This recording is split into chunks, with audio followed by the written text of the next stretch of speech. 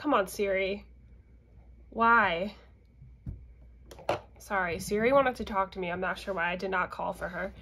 Anyway. Hi, it's Kate here again. Welcome back to my YouTube channel. You're probably wondering why I'm holding this foam piece of equipment here. It is actually my chair. My chair is a piece of crap. Picked it up on the side of the road a couple months ago and it looked perfect. I was like, what's wrong with this chair? It's lovely. There was nothing wrong with it, at least from first glance. And I took it home. Within a week or so, armrests started getting loose and one has officially fallen off. So that's fun. Hello and welcome. Today, I want to talk about my favorite beauty products from 2020. I have a small amount of stuff here, but I really wanted to pick my absolute favorites. Let's just go from an order of the way I apply my makeup. So let's talk about foundations, BB creams in this case too. The Purlisse Perfect Glow BB cream. I have it in the shade light medium. I just really love this BB cream. It's nice and light. Light to medium coverage. You can build it up a bit. I have it on today actually. I think it just looks very natural. It doesn't irritate my skin. It's a little bit hydrating. I don't think I would wear this much in the summer because I get very oily when it's hot out, but I do really like it for this time of year in January when my skin's dry AF. Another plus is that this has SPF 30 in it, so I get that extra boost of protection. Also, another product I really have been loving lately is the Makeup Revolution Conceal and Define Full Coverage Foundation. I have it in the shade F5.7. But one of the top reasons I love this foundation is the color. It actually matches me fairly well. It's an awesome shade match for me. It's slightly olive. I'd say my skin tone is light to medium. I do have an olivey undertone and it can be very hard to match my undertone specifically. A lot of times foundations are too yellow or too neutral and they don't really work. But this one is one of the closest foundation matches I've ever found. So love that for me. This shade in particular is only sold at Ulta Beauty online or, you know, Makeup Revolution's website. The reason I like this foundation is fairly full coverage. You know, I'm having a bad skin day or I'm having some breakouts. This is great for that. This is perfect for the summer. It is on the matte side. So I don't know what's happening. I think I'm just getting old. I've always had very oily skin and lately, especially this winter, I think I'm getting old, I'm aging, my hormones are changing. It's like I have dry, flaky skin now on the regular, at least in winter time. So to make this work all year round, lately I've been mixing it with a moisturizer. So I'll put in like a small pump of just a very lightweight everyday moisturizer. Right now I'm using the Cetaphil moisturizing lotion because I purchased that before I switched to being cruelty-free, so I'm using it up. I find that one does mix very well with this foundation. It looks nice, it lasts well even when I mix it with moisturizer. I highly recommend this for oily skin, and if you have dry skin, you can make it work if you mix it with moisturizer. Moving on to concealer. This is the CoverGirl True Blend Undercover Concealer. I have it in the shade L400 Classic Ivory. I love this concealer. This is one of my favorite concealers I've ever tried. It is very reminiscent of the Tarte Shape Tape concealer. However, the Tarte Shape Tape to be very drying. Even when I was very oily, I found that it made my under eyes look so dry and crepey. So this one has a similar amount of coverage. It's very full coverage. However, it doesn't make my under eyes look like a parched desert sand floor. For that reason, I love this one. The shade I have is a little bit lighter than my skin tone, so I find it to be very brightening. Blends out very easily. And if I set this with a little bit of powder, I hardly get any creasing at all. And I cannot tell you how revolutionary that is for me because I have very intense under eye wrinkles. It's just the way my eyes are shaped. I have very deep set eyes. I love this so much. Highly recommend. And to top it off, it's cruelty-free and affordable. Cannot recommend it enough. If you're in the market for a full coverage concealer, don't sleep on it. My favorite powder this year is the Fenty Beauty Pro Filter Mini Instant Retouch Setting Powder in the shade Butter. It is just so gorgeous looking. It makes your skin look so smooth. It has a nice, I don't know, perfumey scent. I really don't know how to explain it. Maybe slightly sweet, like cotton candy-ish. I really love it. That's the powder I'm wearing today. I find it to be mattifying, but it's not overly so, and it does offer a little bit of coverage. So I really enjoy using this powder. It's very finely milled and doesn't look cakey. I don't have a bronzer to talk about this year. The bronzers I have, I'm trying to finish up. They're bronzers I've had for like 2 years now, and I'm just trying to get rid of them. Not particularly my favorite. Yeah, we're gonna skip bronzer this year. Let's talk about blush. I have one blush I want to talk about today. This is the Fenty Beauty Cream Blush. I have it in the shade Rose Latte. Now this shade is a... Come on, Siri. Why? Sorry, Siri wanted to talk to me. I'm not sure why. I did not call for her. So this is a warm tone kind of nude color. Just love the formula. I mean, this isn't my favorite shade in the world. On me, I kind of prefer pinkier blushes, but the reason I'm mentioning this is because I do use this quite a lot and I love the formula. I find it blends out so nicely. It lasts long on the face. Number one thing that I love about it is you can blend it on top of powder and it doesn't look weird and doesn't mess with your base. I know when this first came out, people were really harping on the size of the product. I have used this countless times. It has to be at least 30 times. And it doesn't look like I've made a dent in it yet. So even though it is a small amount of product, I don't think that it will be necessarily an issue for most people, unless you're using it every single day. But even so, cream products don't last that long and you're gonna need to repurchase it, usually within a year anyway. Yeah, it does have a 12-month container on here. So I personally think that the product size isn't even an issue. I highly recommend, if you find a shade you like, picking this one up. Next, let's talk about highlighters. So I really love the ColourPop Super Shock Cheek highlighters. I have the shades Wisp and Flexitarian. I really love Wisp. However, this is getting old.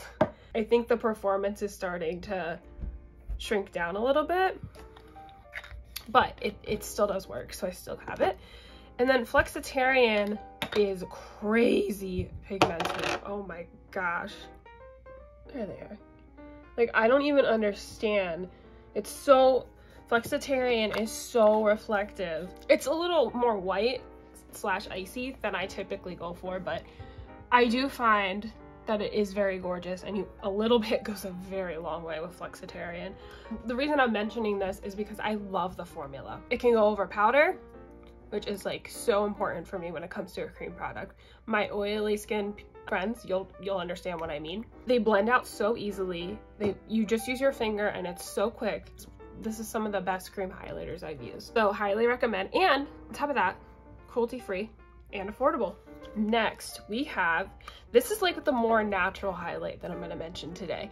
If you're a natural highlight lover, highly recommend this one. This is the Laura Mercier Matte Radiance Baked Powder in Highlight 01. This is actually the highlight I wore on my wedding day. I actually ended up using my friend. She had a little mini and I used hers. But I loved it so much, and I bought it a couple years later after my wedding because I couldn't really stop thinking about how I didn't own the highlight. I just find that this is so natural, so pretty, so smooth. You really can't mess it up.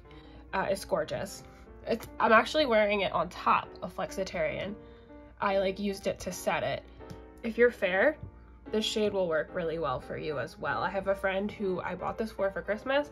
She's very pale and this shade worked on her. So if you're pale to light, I think you'll really love this highlight. And then last for highlighters, this is the Pixi Rach Loves collaboration called the Layers Highlighting Palette. I just love this formula. It's so cute. I actually bought this kind of recently. I bought it maybe 3 months ago, but I'm just obsessed with the formula. It's so gorgeous. It's so smooth. It's not chunky at all. Highlights, they're pretty blinding, so This is not for the faint of heart. I think the colors are stunning, and I think these colors will work on a wide variety of skin tones, especially since Rachel created this to be a mixing highlighter palette. So people with deeper skin tones can definitely mix these shades to make these more wearable for them.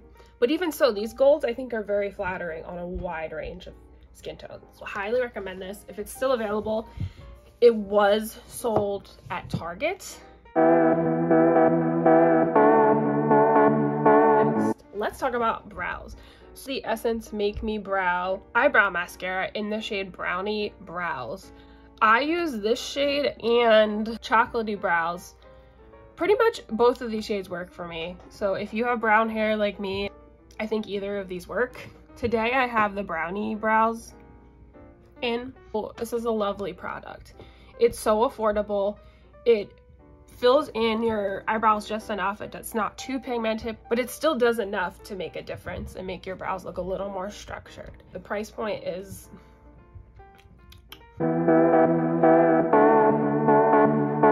Let's talk about the eyes. So I have one cream eyeshadow to mention. This is the ColourPop Super Shock Shadow in Cosmic Charge. I got this from Ulta, so even if you're not shopping on the ColourPop website, you should be able to find this at Ulta. I am obsessed with this.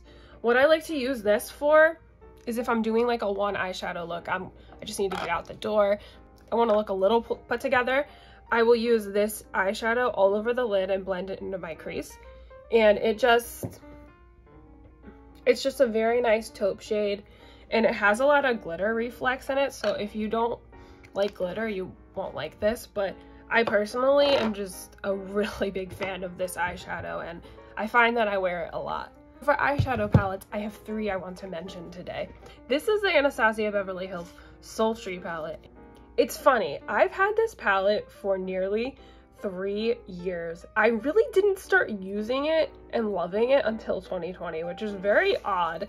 Favorite part about this palette is the fact that it's just so easy to use on a daily basis. So like, aside from that bright coral shade called Bloom, I can just use a couple of these mattes in the crease and then throw on some of the sparkly multi-dimensional neutral browns. And that's a big reason I love this palette, is that I use the majority of the shades. There's like a couple that I don't, but for the most part, I get my use and money's worth out of this palette. My favorite shades are Pearl, Steampunk, Rose Quartz, Ember, Birch, Cinder, Twig, Teak, and Cyborg. I think the shimmers in this palette are very special.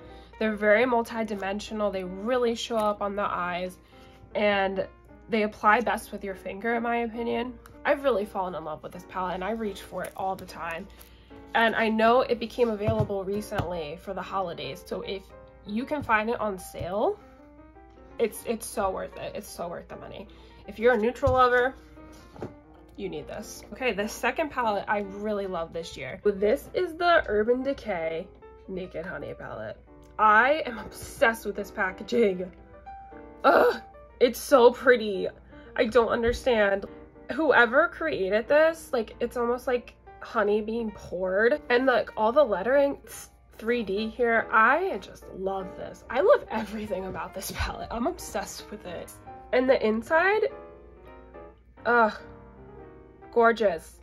So the reason I love this palette is because I can just, same thing with the Sultry, but the tones are so different. So this palette is more obviously warm toned with all these beautiful golds. It's the same thing. I can pick a few of the mattes, throw them in my crease real quick, and then use one of the really pretty golds in this palette on my lid, and it just creates a simple, easy look that I can throw together in, 10 minutes or so, and then be on my merry way. I think the formula itself is really nice. The mattes blend easily. The shimmers are impactful and actually have dimension to them. Like, thinking about the Sultry, there's some shades in there that I don't use that much. With this palette, I can't say that. I use every single shade. I get my use out of this. I haven't really purchased any of their other Naked palettes. This one really spoke to me. So I cannot speak to the other Naked formula, but this one is very nice. If you ever catch this on sale, because it does go on sale a lot for half off, snag it. It is so worth it. If you love warm tones and you are a neutral lover, you will not regret it. I am telling you right now. you better get it. Last palette. This is actually, I don't know if this is cheating. I got this for Christmas, but I did get it a little early. My husband gave it to me maybe a couple weeks before Christmas. So I've been using this since mid-December, and I love this palette. It is so cool. I've had my eye on it for like ever since it released. It spoke to me in a way that a lot of palettes nowadays have not. I think the color story is so unique, so original. I don't even follow Mel Thompson, but I saw this palette and I had to have it. The color story is just so cool. Every time I play with this palette, I feel so inspired and I feel pushed to try out new things and try out new looks. This is so cool. The cover is actually designed, I believe Mel Thompson's tattoo artist designed it. That is such a cool touch. The fact that this was hand drawn by somebody, it's so creative. And just aside from the color story, the Sydney Grace formula is incredible. I love it so much.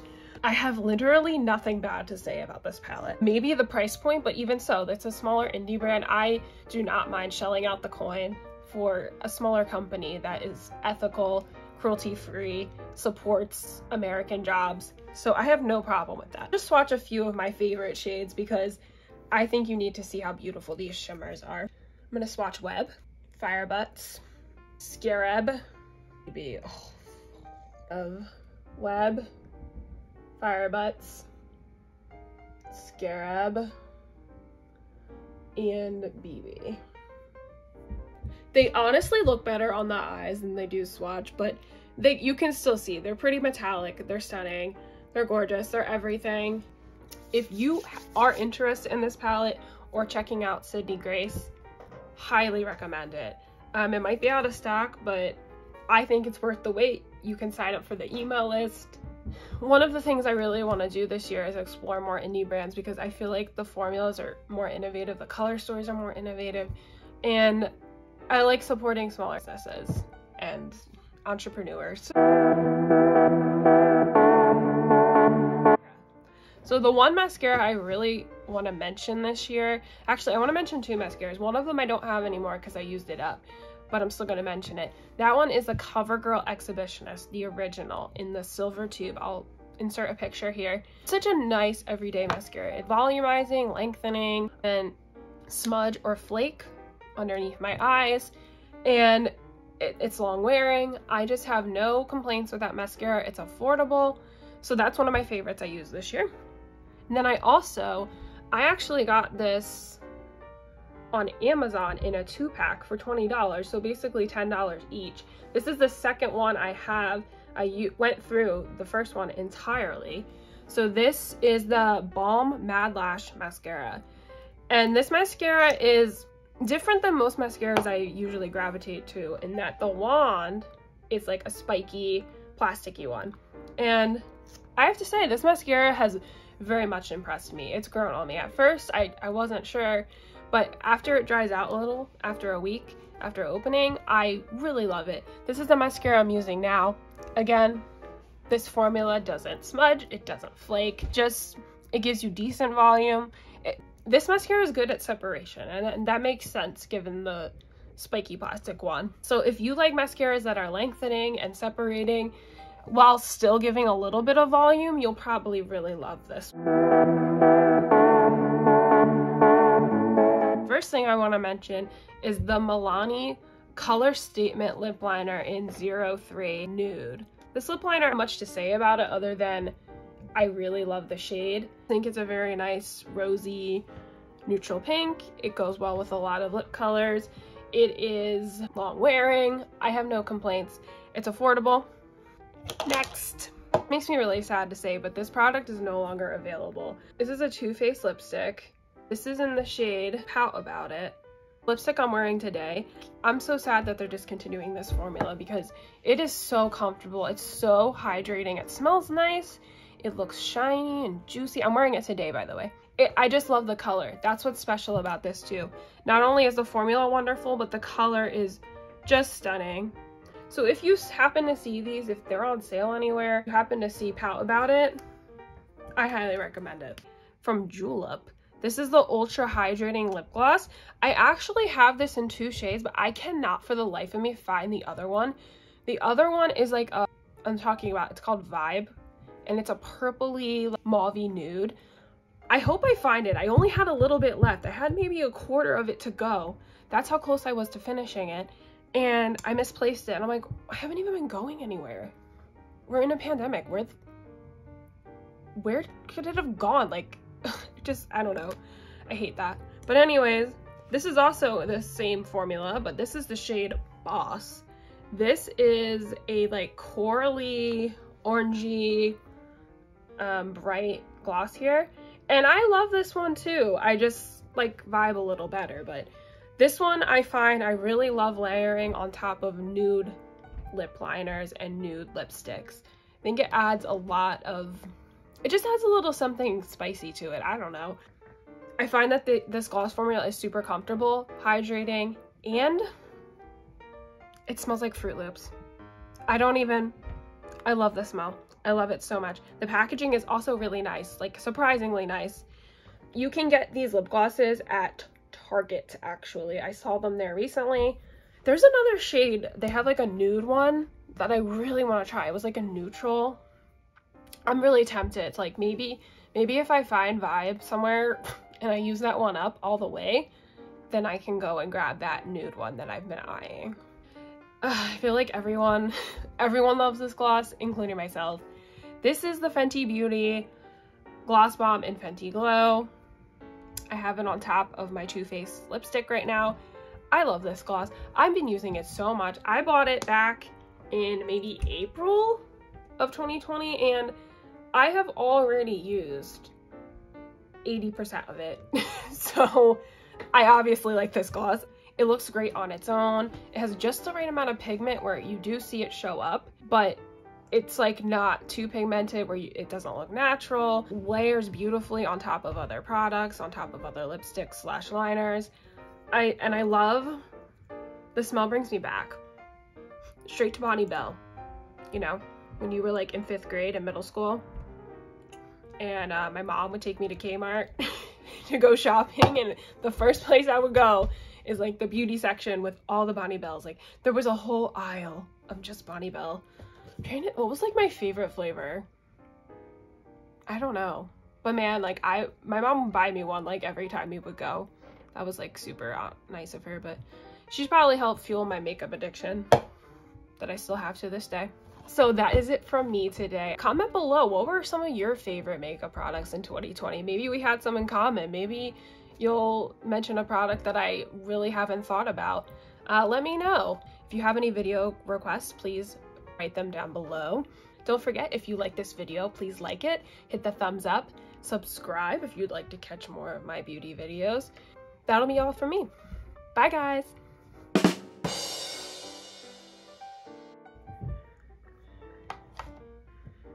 I can't fucking breathe today. All right, anyways.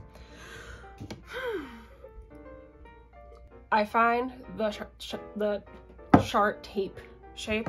No. Let's see. I don't know what I'm talking about.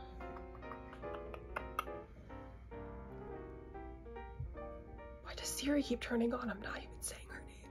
And oh, probably didn't see that. Okay. How do I do this to myself? It's a question I ask myself every day. I just did it again.